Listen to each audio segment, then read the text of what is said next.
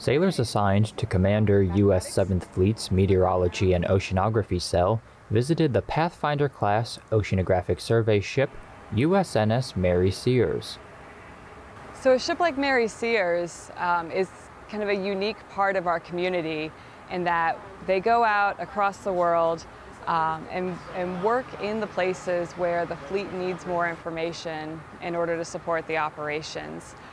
U.S. Naval Meteorology and Oceanography Command directs and oversees more than 2,500 globally distributed military and civilian personnel who collect, process, and exploit environmental information to assist fleet and joint commanders in all warfare areas to make better decisions based on assured environmental information faster than the adversary.